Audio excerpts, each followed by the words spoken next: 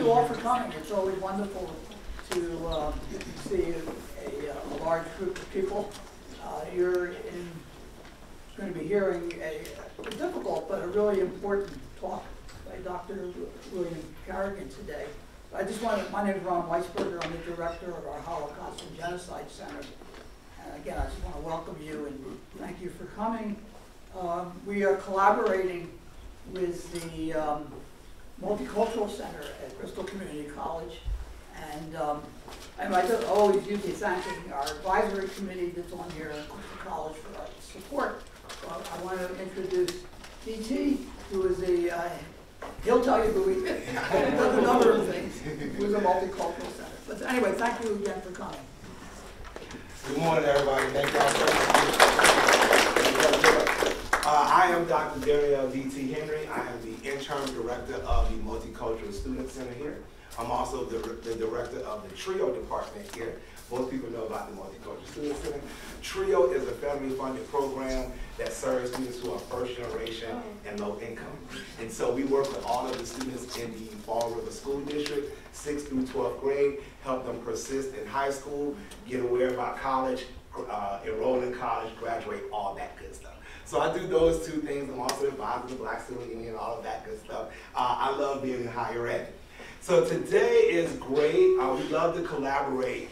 And being that it's the kickoff of Black History Month, I think it's important to understand how historically all of our cultures have at some point gone through something that we may be able to relate to each other. And this is a great opportunity for us to understand that. So I'm glad excited to introduce Dr. William D. Carrigan today.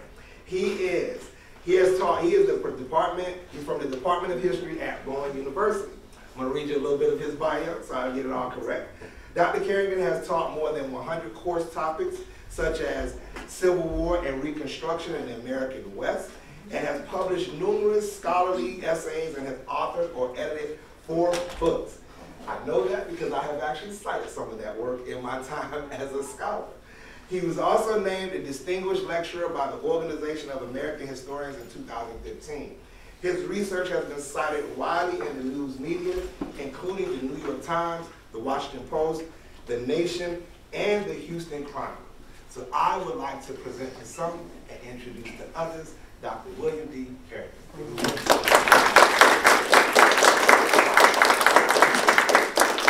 It is a true pleasure to be here. Everyone can hear me, I presume. Sounds good? Yeah, this is a difficult subject, and I'll go into the question of how did I get started on studying lynching and why maybe do I still continue to study lynching. Let's see if I can get this clicker to work. So yeah, thank you to Ron and to Dr. Henry for the invitation. It's a pleasure to be here. Hello. Go to the computer. Towards the computer. Whoa, whoa. There we go. Oh no. All right, well, there we go. I think I wanted to show you this. That's cool. Yeah, try it again. Here we go. So thanks to Ron for speaking. This is what Ron looks like in the present. Thank you very much. Of course, as some of you know, Ron went to Glassboro State College, which is now Rowan University, and this is what Ron looked like in 1965 when he graduated. Anyway, so thanks to the Bristol Multicultural Student Center, of course, and to the fine folks who made and advertised my talk here. Okay, so the first thing I'm going to jump into is how did I get interested in studying lynching? So I started off at University of Texas at Austin, which I went for my undergraduate, and I started off as a mechanical engineering major. I had no idea about studying history or anything like that, but for various reasons I ended up leaving engineering. I was undecided for a while, and one of the courses that I took was George Wright's U.S. History class. George Wright was a phenomenal lecturer. I'll just tell you this, I don't know, this doesn't happen for me, but he taught classes at 8 a.m. in the morning. He had 500 students, and every class that he taught ended with a standing ovation by the students. And truly inspiring professor. But his influence on me was profound because one of the things that he did was he brought to campus, and this was in the 1990s, early 1990s, photographs of lynching victims. I knew very little or almost nothing about the history of lynching at that time. Maybe some vague ideas about cattle rustlers and African Americans, maybe. I can't even go back really easily to my mind at that time. I just knew I knew very little or nothing about it. And of course, it was at that time, there's no internet. You couldn't find photographs of lynching victims anywhere. And he passed around photocopied, or maybe mimeographed, photograph images of these lynching victims, and that had a powerful impact on me. It really changed my life. So we'll go back to the clicker and see if clicker works here. Yes. And one of the images was of Leo Frank, one of the few Jewish victims of lynch mobs. But I thought it might be appropriate to mention that, given the co-sponsorship by the Holocaust and Genocide Center. But I didn't focus too much on Leo Frank at the time. The images that I focused on and stayed with me were the lynching of Jesse Washington. He was lynched in Waco, Texas. The crowd estimated that his lynching was 15,000, maybe it was 10,000, it was thousands for sure. And the reason why this mattered so much to me is not only the horrific photographs, but I grew up very near Waco, Texas. I grew up on a farm outside of Waco in a little place called Chalk Bluff. I definitely wondered what I would have done if I had been alive in 1916. Would I have been in the mob? I would have liked to have said no, but Waco only had like 30-something thousand people at the time. 15,000 people attending means a lot of people showed up at this. It was in the middle of the day, and they burned them alive, as you can see. And here's another image of the crowd. Thousands of people present for the burning of another human being. Now, I should say that I grew up in rural Texas. I knew racism, absolutely. Knew lots of people that were racist. I knew a person who had joined the Ku Klux Klan. Mostly that meant he had purchased for a lot of money some white robes. But he was, so I knew racism. And that was not surprising to me. But still, there was something that was, I didn't think that even these racists that I knew and grew up with would have endorsed burning someone alive. To me, it was still hard to understand how this happened. And, you know, of course, I knew that there are truly evil people in the world. There still are and probably always will be. But this is not a crowd and an event that you can just say, well, there were a few truly sadistic, evil people. This event had thousands attend. It had no punishment of anyone involved, even though the names of all the leaders of it were published in a newspaper not long after because of an investigative reporter. This was something else beyond the things of just a few individuals. And so that was why these images stayed with me. It was really the crowd that I couldn't get out of my head and what led me to end up studying what I'm studying now. So the question that I kind of formed very shortly after this is the question that still dominates my research today, which is this one. Why did ordinary people throughout the United States, but especially in the South, come to support or at least tolerate the extra-legal execution of African Americans that at times included torture and ritualized violence such as burning? I've done a lot of work on lynching since then, but that's kind of my first question that I had, and it's still a question that motivates me all the way to the present. Over time, I would realize that other scholars had asked similar questions. This is the work of Christopher Browning. Those of you who study the Holocaust may know his work. He asked the same question about the Holocaust. He said, how could so many ordinary Germans have gone along with, tolerated, looked the other way? You can't blame the Holocaust just on Hitler and the SS and a few Germans. It had broader support, and he tried to understand how these people who otherwise would have lived normal lives ended up being part of it. His book is fascinating, and I recommend that you read it. So I felt a kinship to Christopher Browning and to Holocaust historians right from the very beginning. I won't go into all the detail of the research, but since I started with a senior thesis, which I wrote under the direction of George Wright, who I showed you earlier. I then decided to go to graduate school upon his recommendation. When I first started college, I didn't even know what graduate school was, but he thought that I could actually do well, and so I ended up going to Emory University in Atlanta. But anyway, the research for my doctorate and my first book, and this is the 20th anniversary of my This talk is mainly about my first book, which comes out of the study of Jesse Washington. It's 20 years since it was published, and this is one of several events I'm doing kind of as part of the 20th anniversary, and I'm very pleased that people still are interested in this work all these years later. And if we have time for the question and answer, I can talk a little bit about how I've changed, how the field has changed, and kind of my current work, which is still on lynching all these years later, if we have time. Okay, so anyway, this is kind of the key sources for the work. I can answer more questions about it. Newspapers are really important to the study of lynching, but also our traditional kind of archival sources like diaries and journals, and then government records, especially at certain times, are very critical for the study of lynching, especially, like, say, for example, during Reconstruction, but other times as well. Okay. Anyway, these are my I've done 4 books. These are 3 of my books. This is the Making of Lynching Culture is the one that this talk is based on for the most part, and it's about Central Texas, the place that produced the Jesse Washington lynching. My next book, which is actually probably my most famous book, the one that's been the most cited, is a book on the lynching of Mexicans in the United States, and I can talk about that in the question and answer as well. And then this is a book on lynching in global perspective. It's really about the fact that the Americans did not invent the practice of mob violence, but Americans did invent the word lynching. It's an American word, and this book, and one of the things it does is traces the kind of spread of the word lynching throughout other cultures. When did the Japanese start using the American word lynching? When did the Germans start using the American word lynching? And it's just kind of interesting to kind of look at that history, and they also mean different things by lynching. Lynching is a word that its meaning has changed over time, and it means different things in different cultures. So that's what that book is largely about. Anyway, moving on. So let's talk about the definition of lynching and where it comes from. So lynching began, the word was kind of coined in the 18th century by this guy Charles Lynch, who was a judge who hanged some British Tories without trial. And so it became kind of to mean extra-legal violence, swift justice, usually to kind of punish somebody who has done something, very threatening to the larger community.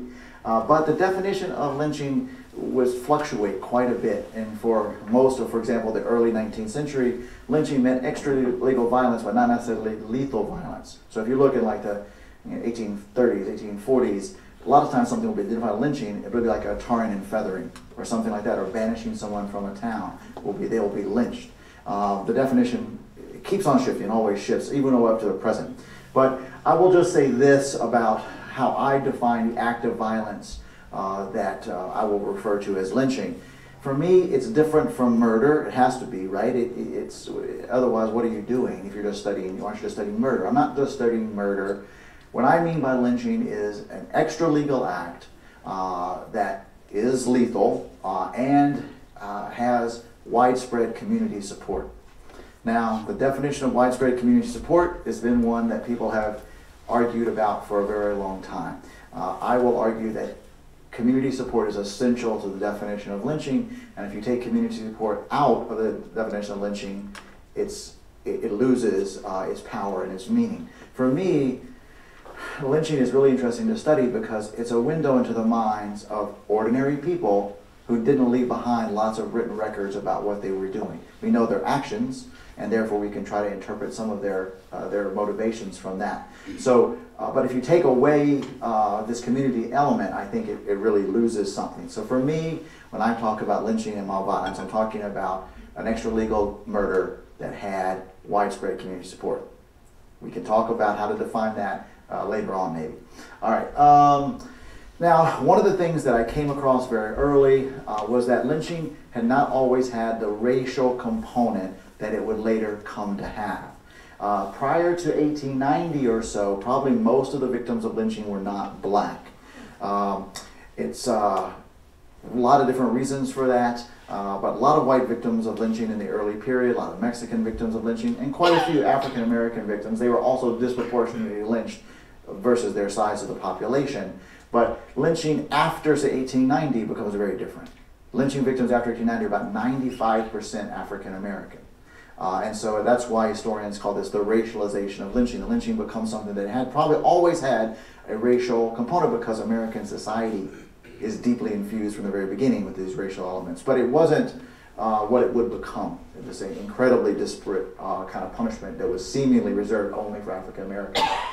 Anyway, so that's kind of part of this story, is trying to figure out how that happened.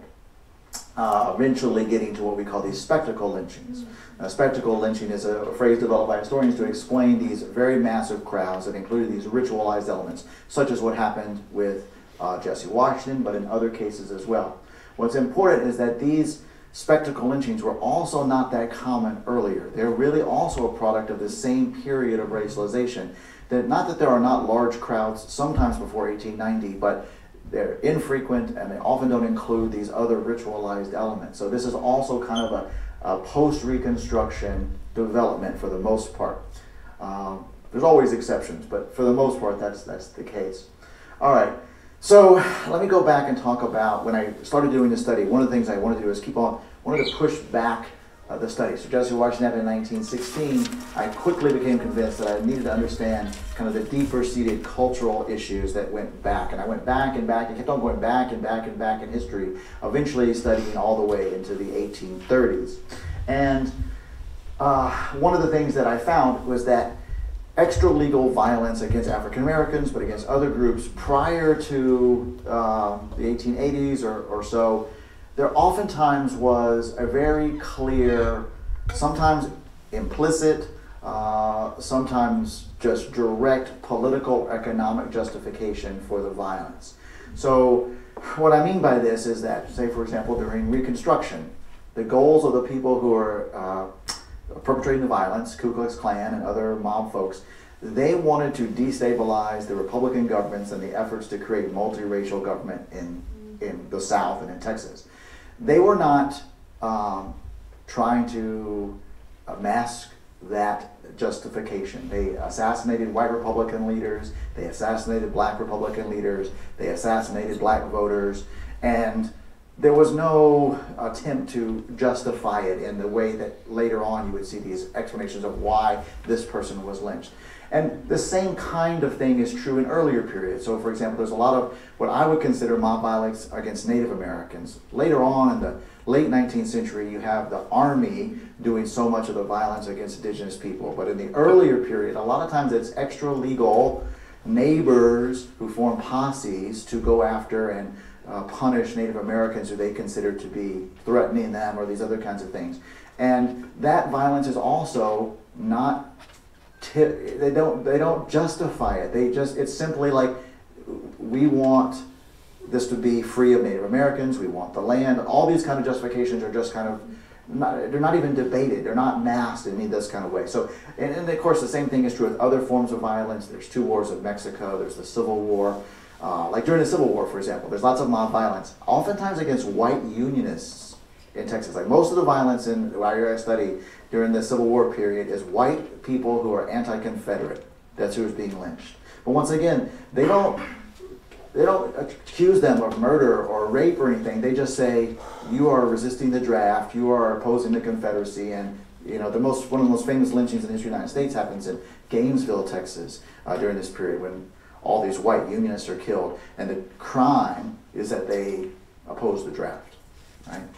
Anyway, all right, so long story short, in the early period, mob violence and extra-legal violence has these very kind of clear, on the surface, political, economic justifications. And later on, you start to see the mobs justifying their acts in different kinds of ways. And so now we're getting into the kind of period that I'm mostly talking about, the post-Reconstruction period. And here, if you look at what the mobs themselves say, the mobs don't, oftentimes, you know, they just do their act. Sometimes they will pin messages to the corpse that they've lynched, but a lot of times these justifications are in newspapers, where the newspaper editors are defending and applauding the work of the lynch mob. And one of the things they will say is that the legal system was weak and this had to be done in order to apply justice. Here's a quote from actually a California miner that I like. I am opposed to capital punishments in communities when they have prisons to keep murderers secure for life. But in new settlements and new countries like California, where there is little or no protection from the hands of such monsters in human shape, it becomes necessary to dispose of them by the shortest mode for the safety of the community. Now this is, I don't know how much time I have to go into all this, but the California Gold Rush was incredibly important in the history of lynching. Because the California Gold Rush, first of all, had a massive amount of lynching. a massive amount of extralegal violence.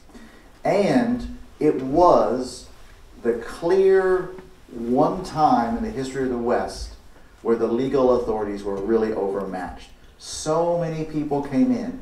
It was so easy to find gold. You could not find people to be jailers. You could not find people to sit on juries. You could not do any of this stuff. And what, at least in some parts of California, it truly was the case. There was no legal constituted authorities. Now, that wasn't the case in Los Angeles. That wasn't the place where a lot of violence happened. But in some parts of the Gold Rush country, there clearly was a breakdown in law.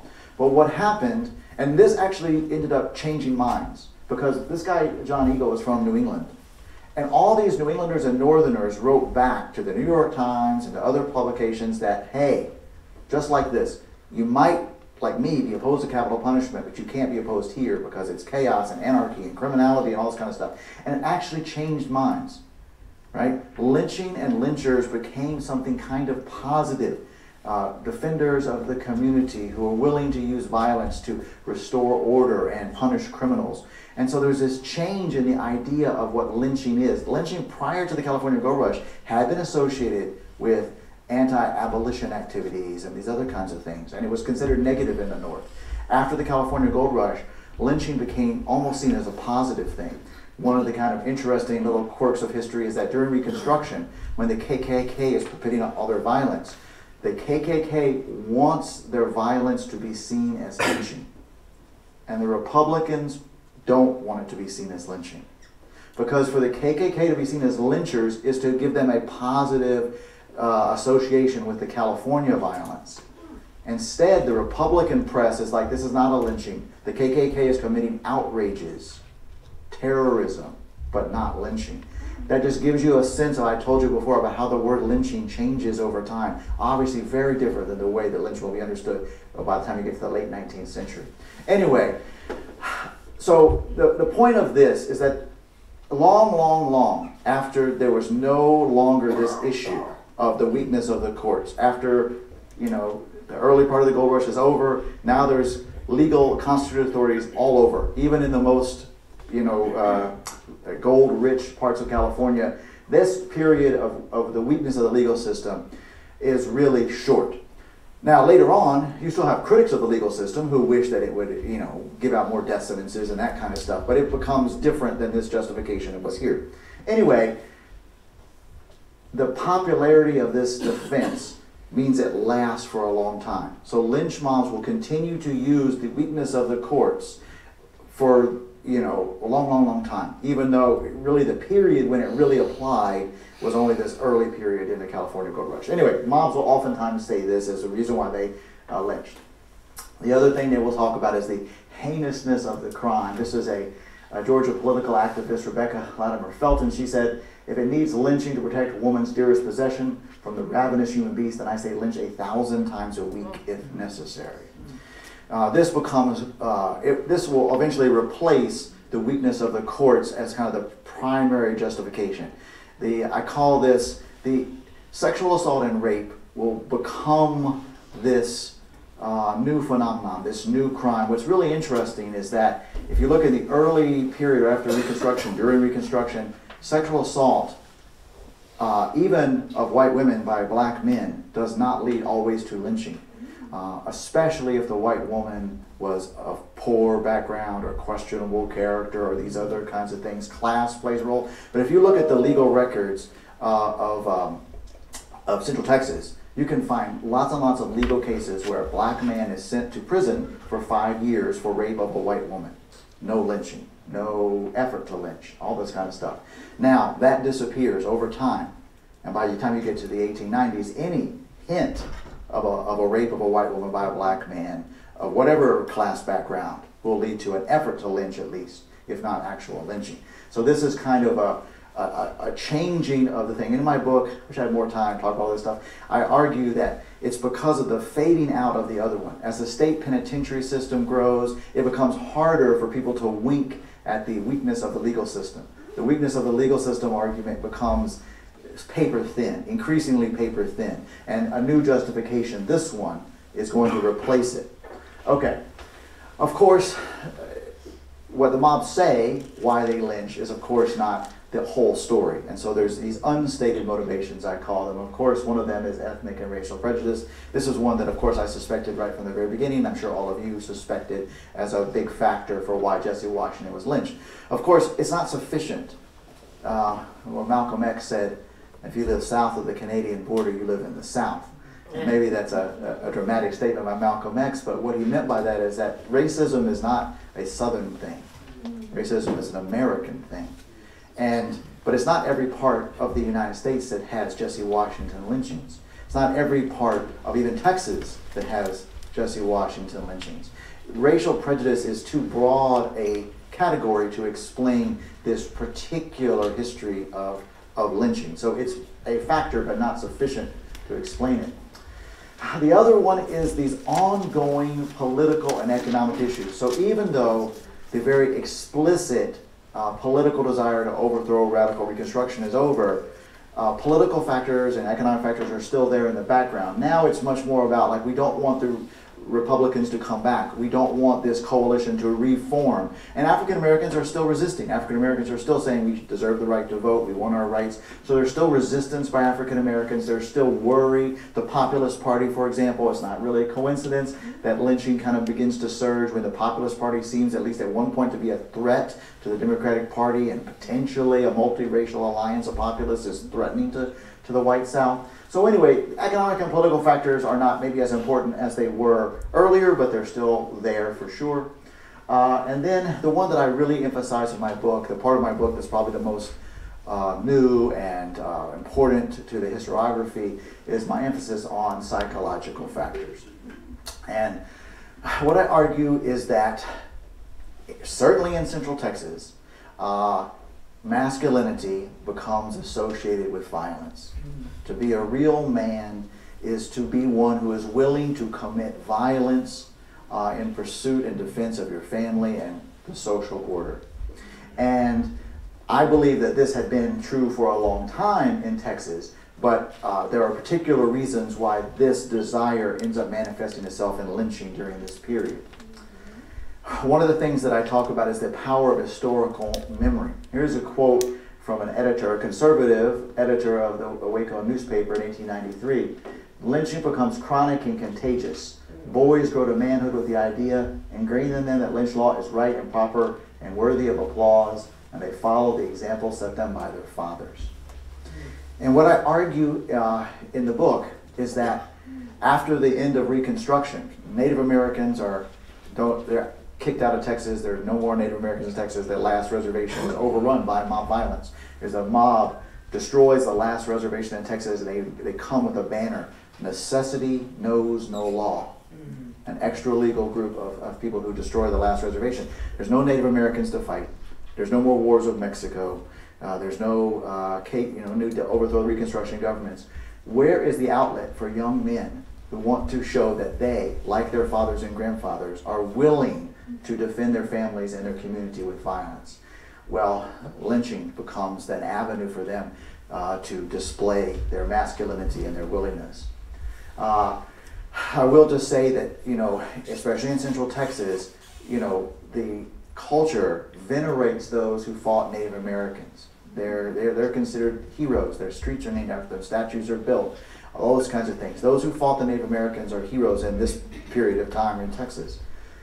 Slavery has an important factor in the historical memory because slavery included the extra-legal control of African American criminality. Right? African Americans who committed crimes, theft on the plantation, or other kinds of acts, they didn't go through the court system, right? They were punished by the master or the overseer or maybe the slave patrol. And of course, I would argue that the slave patrol it's not a coincidence that it looks very similar to the lynch mobs that would replace it later. So slavery has an important impact on the history and memory of lynching. And then, of course, the Ku Klux Klan and the Reconstruction. Reconstruction is incredibly important to the history of lynching, in my opinion, because Reconstruction is absolutely, clearly involves racial violence determined to upend the effort to create multiracial government. And that violence is successful. right? From the perspective of the Klan and its allies, they won. They defeated this crazy radical effort to give civil rights to African Americans. And a key part of their success was violence. For them, violence was a key positive from this period. So when people are growing up in this late 19th century period, they look at these people who overthrew and stopped radical Reconstruction as heroes. You can look at this in all these southern states. There's this kind of person, but in Texas it's Richard C. Koch. Richard Koch is the first Redeemer governor who takes over after the Republicans. And you will find in these memories, you can look at the New Deal memories, the people in the 1930s, or this is like interviews done in the Works Progress Administration, the Great Depression, and they will say, like, the best day in their life was not the birth of their children or the day they married their wife. The best day in their life was when Richard Koch became governor, right? That will be what they'll say. So the Reconstruction is really powerful in kind of shaping memory of racial violence and lynching. Okay, so all of this kind of comes together, in my opinion, to lead to the age of spectacle lynchings. Okay, and so anyway, that's kind of my, the answer to the question, why do ordinary people lynch, is kind of the things I've covered so far. How am I doing on time? What do I got here? Uh-oh. We'll see how I can go from here. That's the main answer, but there's a lot of other questions that people usually ask, and I want to go through them. First of all, I study Central Texas, but is what I study applicable to other parts of the United States? And of course I want to say the answer is yes. Lynching is not only restricted to Central Texas, it's not only restricted to the South. In fact, it happened outside of the South in many different ways. Here's the lynching of Will Brown 3 years after Jesse Washington in Omaha, Nebraska. It's a famous image of the lynching of 2 African Americans in Indiana in 1930. So lynching was not restricted just to Central Texas. What I will argue is that media attention to spectacle lynchings had 2 effects that might seem contradictory, but I think are both true, because the United States is a fascinating place to study because it's a land of contradictions. The attention to spectacle lynchings by newspapers all over the world did lead to the rise of a bunch of people who were opposed to lynching and thought it was terrible and sought to end it. But it also probably led other people to want to do it, right? To believe that it was the proper response to certain kinds of criminal activities. And I believe that you can see both of these in the history of lynching.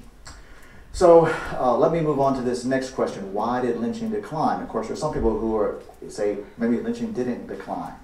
And this comes to the issue of how does one define lynching? So for me, lynching and hate crimes are different. For others, the difference will be very subtle. For me, a hate crime is a murder that has a justification that's based in race or ethnicity or religion or gender or these other kinds of categories. So it's a murder with this element added to it. To me, lynching has, as I mentioned before, this public community support. So for me, you know, all lynchings are hate crimes, but not all hate crimes are lynchings.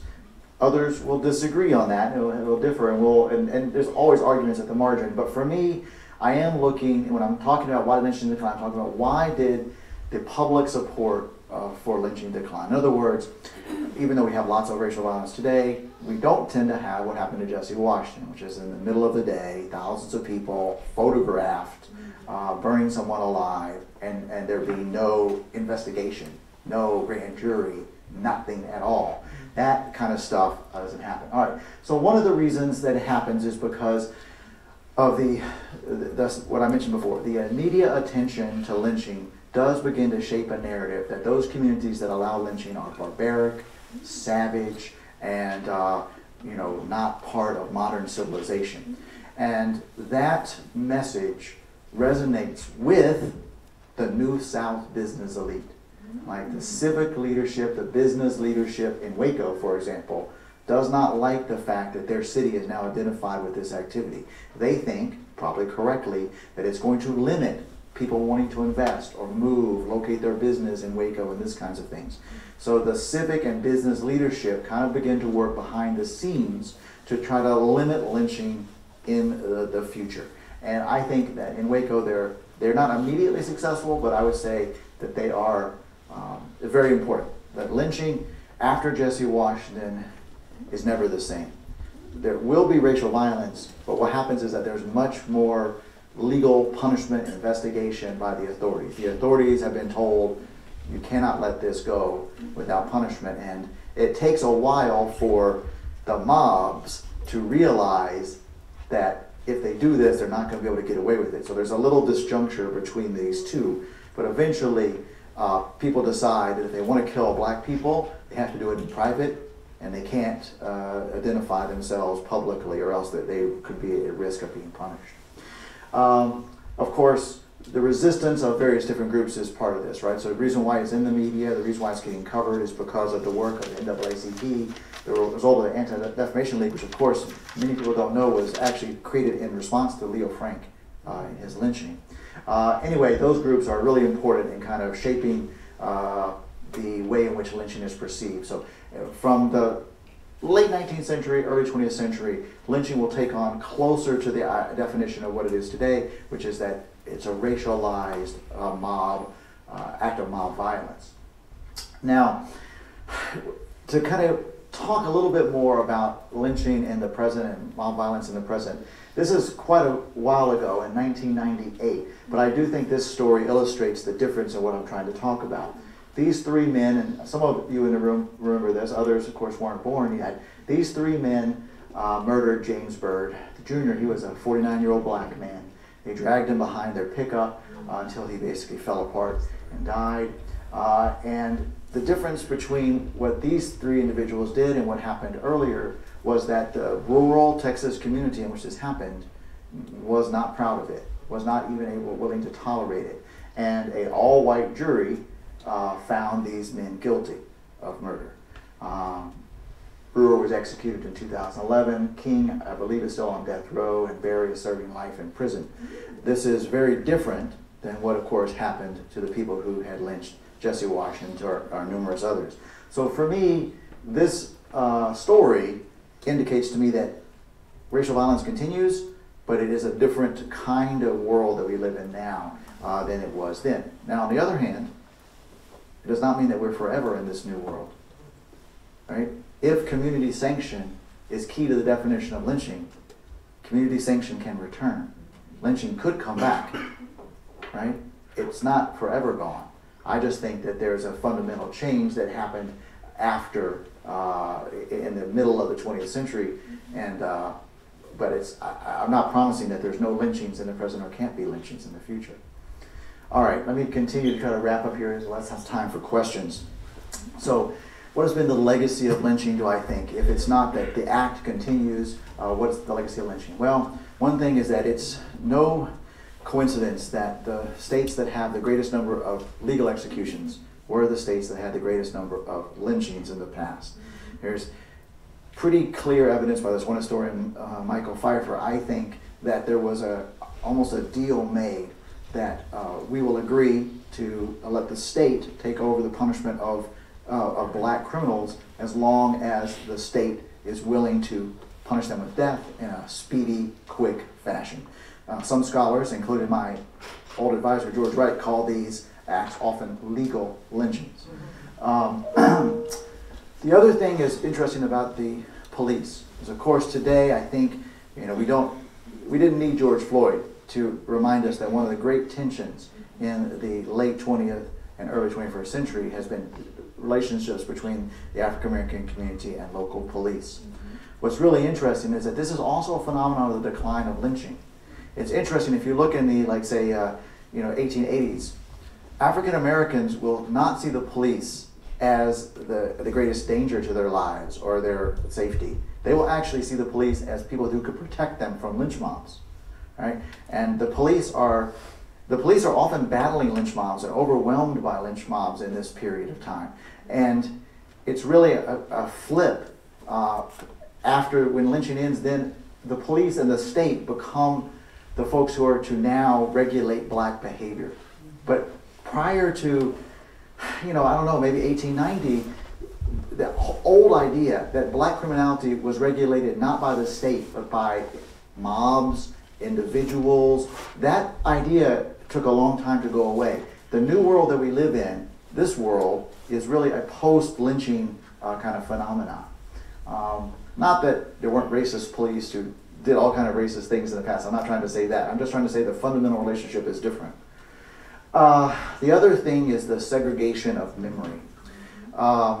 Blacks and whites don't remember the past the same. Of course, it came out when I was doing this research. It's a really fascinating story about the memory of Jesse Washington's lynching at that time. I'll share with you. I think those of us who lived through Hurricane Katrina know this as well. Like, I would say that the average white person remembers that, if they remember the hurricane at all now, because it's been a while, if they remember the hurricane at all, they remember the hurricane as a terrible natural disaster that had devastating consequences. I would say African Americans tend to remember it as a terrible man-made disaster that involved nature. Those are two different interpretations of the same event. And lynching and its history of racial violence has some of the same kinds of things. Blacks and whites don't remember these events the same, and it makes it hard for the two groups to communicate and talk. I would say, just to give a little hint, in the 20 years since I published my first book, this divide, this cultural division between these two visions of the past has only gotten more extreme and more challenging. Okay, can I possibly end on a positive note? Can I? The whole thing has been about how depressing this is. Let me try to talk about a little bit about where I would go if I was trying to build bridges and move forward. And in general, I tell people all the time that only an optimist can study the history of lynching for as long as I did. You know, I actually tend to believe that, and it's been hard at times, that in general, education, discussion of the past, learning about these things can help us as a society move forward and be better than we were in the past. I still believe that, even though there are days when it's hard. Anyway, here is the Garden of the Righteous Among the Nations, which some of you who study the Holocaust know about. This is a place in which Jews decided to honor non-Jews who helped during the Holocaust, right? And here's the tree planted for the Schindlers, right? Schindler's List, you know the Schindlers. I think that this is a great model for us to consider as we think about how to remember the history of lynching. For every lynching that happened, there probably was at least one lynching that was stopped, one lynching that was prevented by different people. That history of prevented lynching varies by region. Probably a lot of prevented lynchings in the Midwest. Some prevented lynchings in New England. Not as many, and certainly not as high a ratio in the South or in Texas, but all over there were these prevented lynchings. And the folks who are responsible for this are many. There are journalists like Ida B. Wells who've shown the light of truth upon lynching. I kind of find myself in her lineage and shadows. There's civil rights organizations that I've already mentioned. But there also are others who I think the story is not well known. Diplomats from other countries would protest the lynching of their nationals in the United States, particularly Mexico, but also China and Italy. That also made a difference in this history of the decline of lynching. And I think their story is very unknown. There also were judges and prosecutors and sheriffs and others who went against kind of majority opinion in opposing lynching. There's this one guy in Texas, Sam Scott, and this is a quote from him at a grand jury. "The worst thing on the fair name of the county was the white cap kid." It's a type of violence against African American. I can explain more later. Do not let the prominence of the party shield them from investigation, because the treatment given the Negroes was outrageous, and the mob members were 10 times worse than the victims of their wrath. Central Texas courts had never before this indicted a white man for the lynching of a black man, but in 1896, as a result of Judge Scott, they indicted 10. Right? Now, they didn't convict them, but his actions in doing this led to there to be no lynchings in Central Texas for 9 years. As you might think mob members are brave, they're actually not. Right? They go along with the crowd. If you tell a lynch mob member, hey, you might go to jail, or even if your name is published in the newspaper, that can matter. Individuals can matter in the history of lynching. Central Texas, which had lots of lynchings before and after Sam Scott, had no lynchings during this period because of this one individual. There also are sheriffs and law officers who also risked their lives. Sometimes it didn't always work, but you can see multiple cases of this person where a sheriff will say, look, you will probably not be punished if you break into jail and lynch this white person. No one will care. But I'm not going to let you do that. of my dead body. And if you kill a white sheriff, they're going to care. Are you sure you want to do this? And then sometimes they shoot him in the leg and they lynch the guy. And sometimes they don't. They back off. It depends.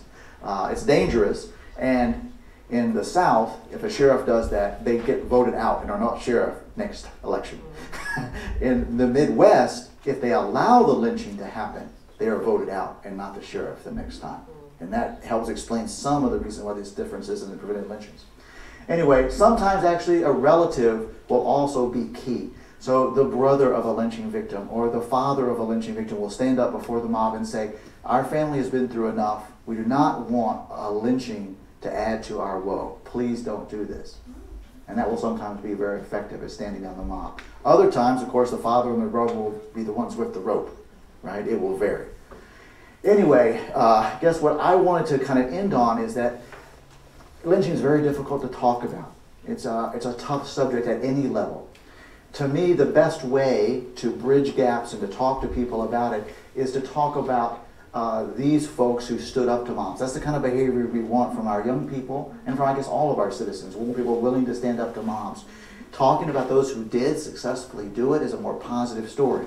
At the same time, you can't tell the story of why prevented lynchings is important without actually telling the story of lynchings that happened. And so you can slip in all the history of Jesse Washington and Leo Frank while you're also telling it from this perspective of lynchings being prevented. I've suggested this multiple times, and unfortunately we're in a very divisive world where the two sides don't want, it seems to me, to go with this approach. There's a group of folks who just want to, highlight the shameful acts of the past and not give any quarter to any positive elements such as prevented lynchings. And there's another group who just want to focus on the criminal activities of the lynched and who basically say they deserved being lynched because of their murderous activities and deny that it was racially motivated. And these two groups don't talk to each other or want to talk to each other. It's just kind of a war between these two camps. And it's part of our larger society cultural division. And it's really sad. It's really sad. Okay, so I tried to end on a positive note. Not sure I did, but thank you very much.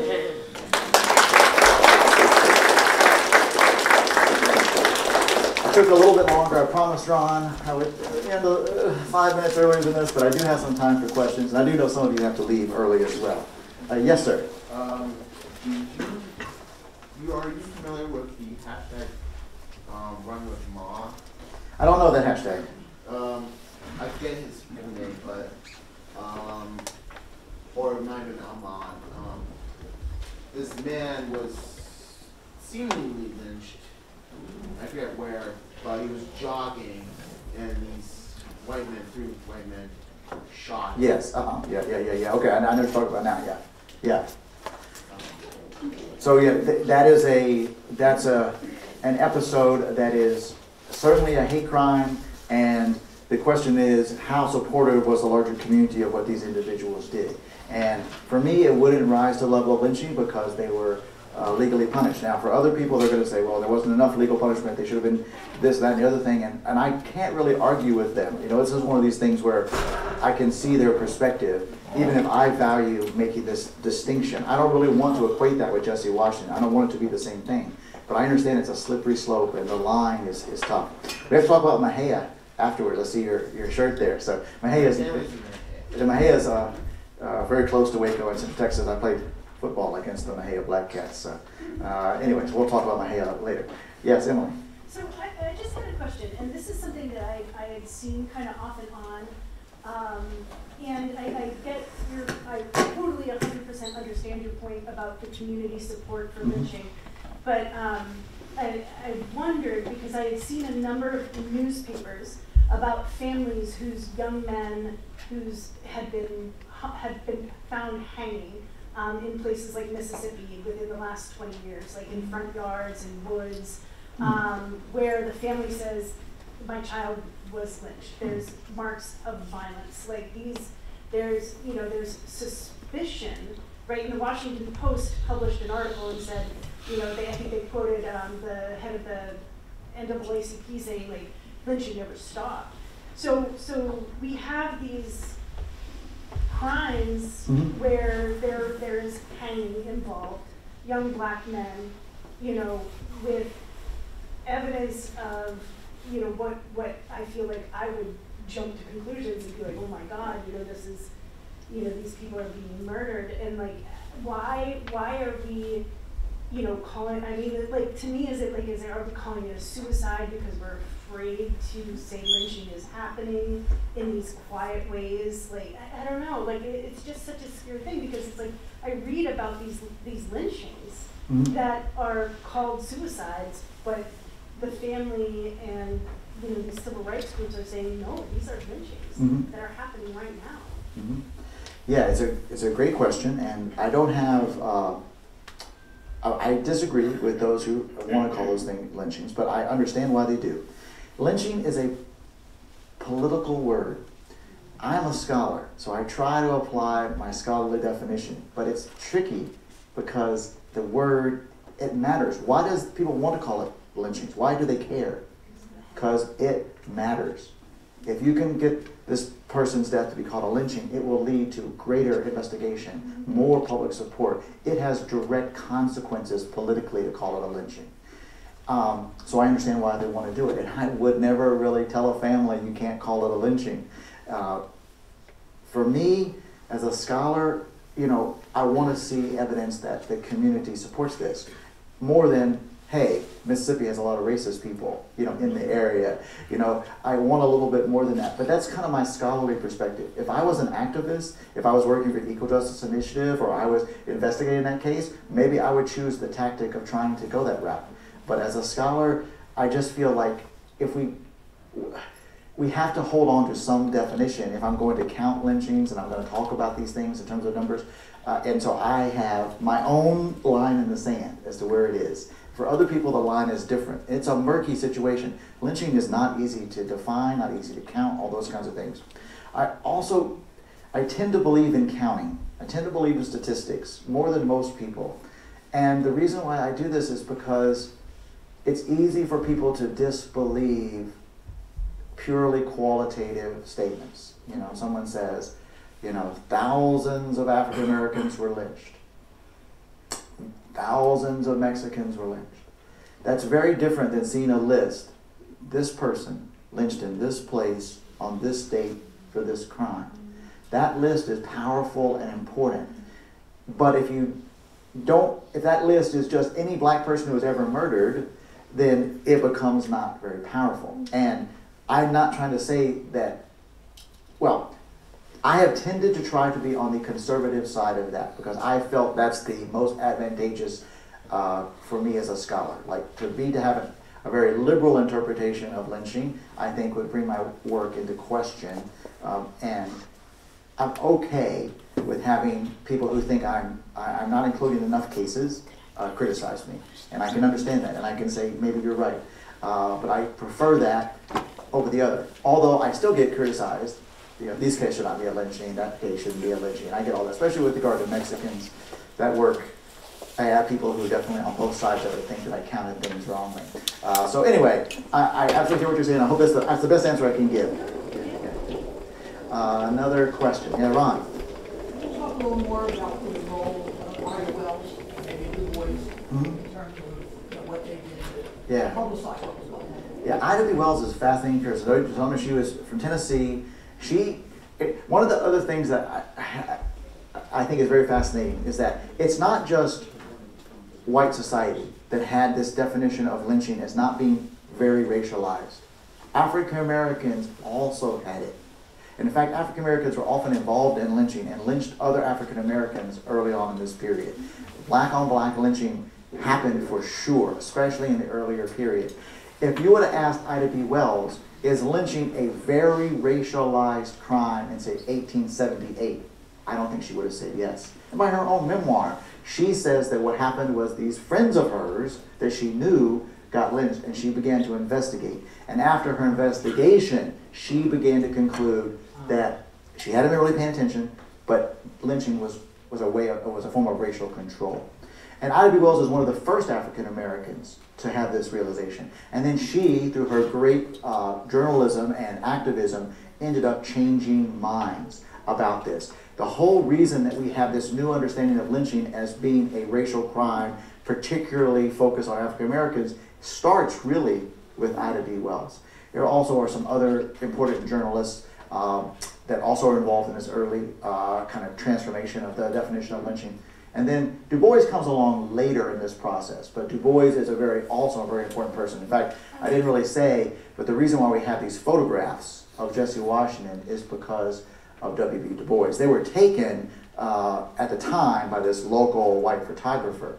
But what Du Bois did as a head of the NAACP is that he knew this case could be potentially very helpful to him. He was trying to pass an anti-lynching law. So what he did is he had one of his allies, a white suffragist who was in Dallas trying to advocate for women's suffrage. He wired her and asked her if she would go undercover in Waco and investigate the Jesse Washington lynching. Her name was Elizabeth Freeman. She would also be on my list of heroes of this period. She went undercover, charmed these conservative white folks, and they were like, oh, sure, you can have copies of these photographs that we had, and they gave her all the photographs, and she said, would you tell me who are the leaders of the mob? And they told her the leaders of the mob, and then Du Bois published in the front page story in the Crisis all the photographs, her whole story, the names of all the lynching leaders, all this kind of stuff. And it was an incredibly powerful story. Did not lead to the anti-lynching law passed by Congress, which was blocked by Southern senators. It did not lead to any punishment for the people involved in Jesse Washington's murder, but it was a powerful moment in the history of lynching. And I do think it mattered, as I said, with those civic and business leaders. It embarrassed them and led them to take a different approach in the future. Yes? On the subject of an anti-lynch law, you can see photos. I don't really remember over how long a period of time this extended, but the NAACP, in its campaign to pass an anti-lynch law, they would have demonstrations on Fifth Avenue in New York, and you can see photos of the banners on Fifth Avenue saying, "A man was lynched today." Yes, yes. Yeah, very powerful. I had one of those images in the slideshow earlier, but you're absolutely correct. Yeah. Yeah. Other questions or comments? In the back there, yes. Yeah, can I, and maybe this is a bit broad, but can you, as an academic and someone who has studied a situation that clearly has racial undertones, and this is the part that perhaps isn't quite fair, can you understand, based upon the work that you've done, why anyone in this country could make a statement that there has not been racism in this country? Particularly someone who may be running for president. I told my students asked me something very similar, and I say, your first problem is looking for historical analysis from politicians. That is not that's not their mission is to give accurate readings of the past. So I said, if you really thought this politician was going to give you the truth about the past, that's your first misstep. So I don't really have a good answer to that question, but yeah, it's I will say I've had some real humdingers of questions. I thought maybe you were on the verge, but ended up you didn't make the top list. The all-time humdingers of questions I've gotten in talks like this was one elderly African-American woman stood up and she said, "Dr. Kerrigan, I would like you to confirm that all the people that lynched Jesse Washington are burning in hell today." And I was like, I did not discover that in my research, but could very well be true. And then I had another elderly white woman stand up at the same exact talk and said, "Isn't it true, Dr. Kerrigan, that all the people in the Jesse Washington lynch mob were actually federal agents paid by the government to make the South look bad?" True story. That was an actual question I received. All right, here you go. What was the woman's name that Mr. Du Bois? Yep. Her name was Elizabeth Freeman. Elizabeth with an S. Elizabeth Freeman. Okay, thank you. Mm-hmm. Yeah, there's a great book about the Jesse Washington lynching by Patricia Bernstein, and she does a great job on Elizabeth Freeman. It was really a good book. Yes? In modern times, what would you consider community support? Because the first lynching you mentioned had about 15,000 people out of 30,000. That was half of that population. Mhm. But in modern times, because our communities are much more interconnected, the majority Yeah. of people could still be against it. But Yeah, it doesn't have to be a majority of people. So for me, it would be something like there's very clear evidence that this mob of people killed this person extra legally, and then there's no effort by the constituted authorities to do anything. Doesn't mean that they have to convict the people, but if there's no grand jury indictment, if there's no investigation at all, that certainly would be a very strong indicator to me. So if you had something like the James Byrd Jr. case, instead of the Texas authorities punishing those people, instead they just said, we can't find anything, whatever, there's not enough here to prosecute, then I would say that would have made the James Byrd Jr. case a lynching, in my opinion. What makes it not a lynching is the fact that they did prosecute the people, and it was supported by the community. So it's a tricky line to go down, but I want to make clear that I don't think it's impossible for things to go quote unquote backwards. Yes. Do you think that social media could change how we view lynchings? Yes. I mean, I didn't talk about the importance of images, but of course those images were so important to me. But now, you not only have social media, but you have AI. AI can create images of anything. And it also destabilizes what people believe when they see it. And this is a new world that we're just entering now, and I don't know exactly what it means. I believe it's more important than ever for us to be able to identify the authentic from the fake, but AI gets smarter and smarter every day, and so it's an ongoing struggle. So it definitely, I think, will have an impact going forward for sure. And, as I said, different countries have different definitions of the word lynching. So, some people would say that a suicide by somebody who is shamed by social media will be a lynching. Like, I think the French would define that as a lynching. The French have this whole way in which media is very connected to the word lynching for them, and so they use lynching in a different kind of way.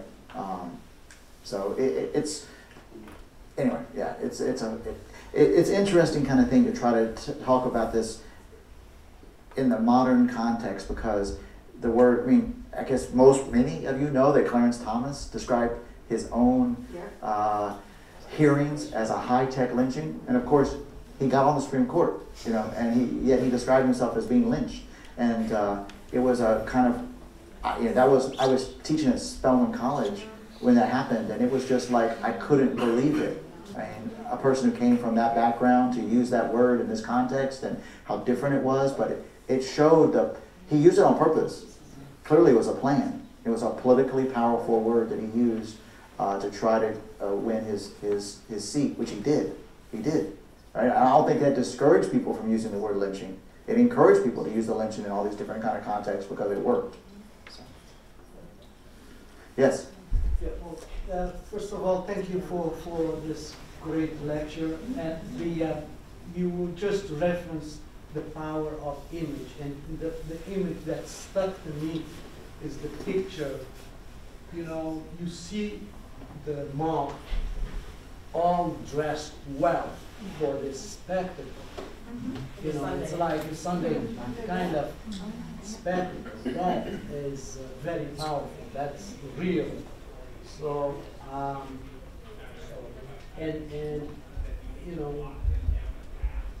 I just wanted to make this comment because it affects people, how people, Absolutely. confront these situations. Yeah, I didn't even to be in the public, to be part of this horrific act. So we still, and for some reason, that images brings me to January 6th in Washington. And we cannot, we connect that. We have a mob. Yeah, there certainly was a mob. There certainly was a mob, and mob mentality displayed on that day. I will say that I didn't even talk about some of the craziest parts of the Jesse Washington lynching. To me, of all the moments, the craziest is that there was a young boy who climbed up a tree in order to get a better view of the lynching. But the fire from the lynching spread quickly and surrounded the tree that he was in. They called out the fire department to rescue the boy while letting Jesse Washington continue to burn.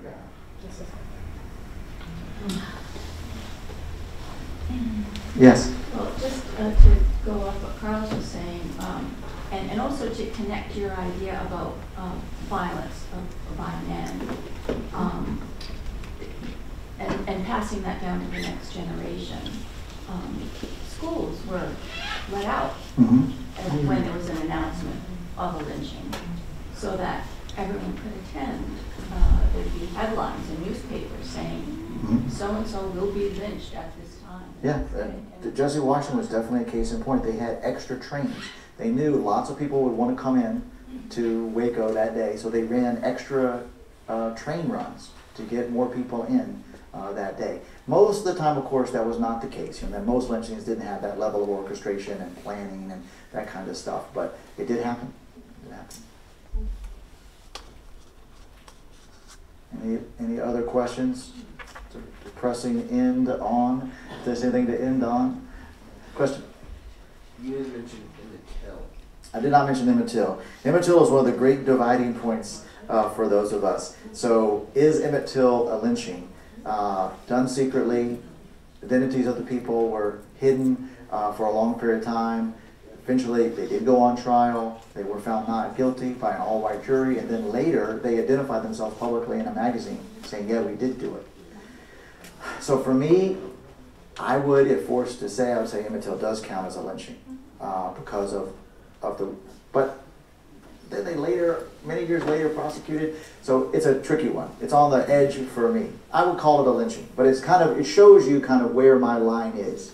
Emmett Till is kind of at the edge of my line. So I would still call Emmett Till a lynching, but it's close to the border for me because of the way that they secretly killed him. They didn't kill him in the middle of the day in public. They kept their identities hidden for a long period of time. They only revealed their identities after they had actually not been found not guilty by the trial. But nevertheless, I would still call it a lynching. But it's a close call. Yes, in the back. I kind of have a question about just the spectacle of it, because like we also have seen like specifically like England, there was public executions. I'm pretty sure even in America. I feel like, I don't know if it's a thing with time, but like it just seems so normalized back in the day to see people be murdered.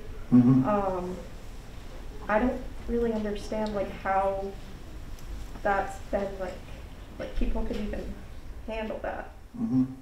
What's interesting in the history of nonviolence is that it becomes more lethal over time. Most in the colonial period, they had a lot of mob violence and so-called rioters, but those folks rarely killed anyone. They did things like shut down courthouses and they might burn people in effigy, they might tar and feather, they might drive people out of town. But a lot of the mob violence in the colonial period and even in the early 19th century is not lethal. Execution as a form of punishment becomes increasingly popular starting maybe in the 1830s. Sometimes people say the first true lynchings are in Mississippi, and they're actually these white gamblers who were executed for their crimes. And whatever the case is, lynching becomes increasingly lethal from that point forward. Before, there was clear like, okay, you've done this crime, and we think these other forms of punishment might be sufficient for you. And it becomes, execution becomes kind of the driving force for lynching, increasingly, over time. It doesn't shift overnight, but over time. So I guess one of your things is, and that's a good question, is why did this tolerance for murder grow during this period? And it's a good question. Certainly there was a lot of death and murder in the 19th century, and that might be part of it. Yes?